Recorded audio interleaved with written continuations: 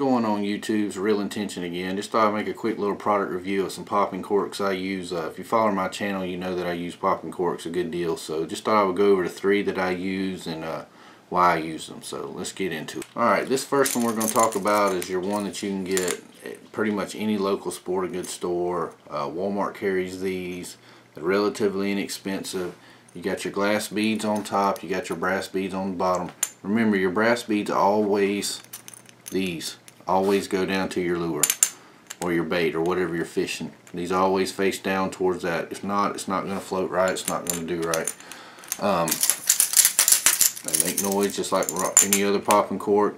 One thing that I don't particularly care for on these is this wire. It's strong, it's really good. The problem is, over time, when you've caught a lot of fish on it, you've gotten it hung up, you've beat it against a boat, you've hung up on docks, this wire gets bent. Okay, and you can bend it back in place a few times, but over time it'll get to the point to where this cork doesn't slide freely, and you just lose the performance of the cork and it don't work like it should. But they're inexpensive, you can buy them anywhere, so is it a bad cork? No, but they are better ones on the market, this being one of them. Okay, you got your glass beads, your brass beads, just like the other one. Makes the same noise. What makes this one nice is titanium wire. You can bend this thing, you can twist it up, it's going to go back and be exactly how it is. This cork will wear out before this wire does. These are more expensive. They're normally $2 or $3 more. But here again, it'll last longer. You don't have to worry about the wire kinking up. This particular brand here is the H&H Coastal Tackle. I bought these at Academy. Academy carries these. They're relatively, I want to say they're like $5 or $6. So like I said, they're a little more expensive. Bomber makes one too that's really good.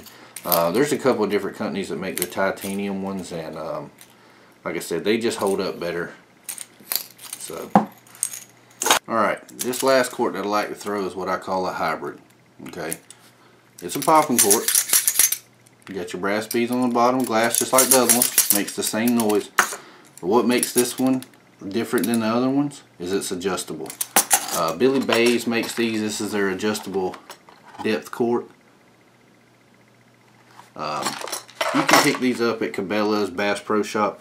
Good buddy of mine, Andy Thomas, bought me these for my birthday, and shout out to him. I really like these things. But what you do is it comes with a little string attachment here and a bead. Okay, what you do is you tie this onto your line. You just slide your line through this little plastic insert. You pull these two tight and you put the bead behind it. Okay, and then you slide your cork on.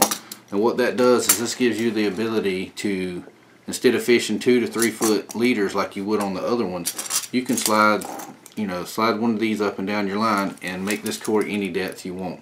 You're still going to get your popping cork. And what this does, let's say in the morning you're wanting to throw, artificial, you're throwing, a gulp shrimp or a DOA or something of that matter, and you're wanting to keep it in that 2 to 3 foot range. You just slide the little line down and this stays at that depth. Okay, well then later on, let's say you finally get an opportunity to catch some live bait and you want to fish for live bait and you want to target some of those deeper fish. Well, instead of having to retie like you would with the other ones, you just simply slide that thing up and whatever depth you want, and this cork is still going to be a popping cork, but it's going to act more or less like your standard slip corks. Okay, so you get the benefits of a popping cork, but you also get the benefits of a slip cork. One modification that I've seen some guys talk about, and I've done it on these, is I super glue these right here. And the reason being is some guys said they had problems with this little thing right here just coming off the line and sliding up. So just glue this thing down right here. It helps. When this stands up in water, it just gives you an extra way of seeing the cork. But anyway, I really like these. One thing that I do different sometimes, instead of using these, okay, you can buy these relatively inexpensive. You can buy these, I think you can get like a 50 pack of these, but what I use, and here again coming from the bass fishing world, is bobber stoppers. A lot of your panfish guys use these on your slip corks and whatnot, and I just like them for the simple fact that I think they're easier. And basically, I don't know if you guys can see this, but all you would do is you would slide your line through there like so. Grab one of these, okay? You got it slid on. You see my hands on that one right here. You grab this little dude here and just pull it on, okay?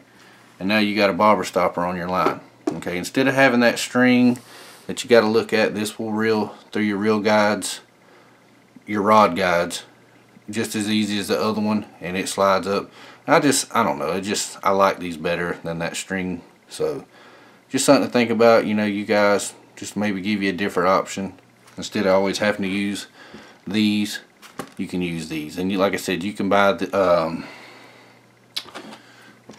these pretty much anywhere. You know, the Laser makes these. I mean, they come in different size, shapes, you know, whatnot.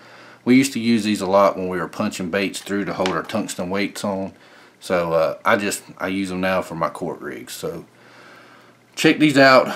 If you know, a lot of people, they get frustrated with these, and you know, over time they don't want to hold, and then you got to retime. So these may be an alternative to that. So anyway, guys, that's ones I use. That's why I use them. So hope this helps, and tight lines.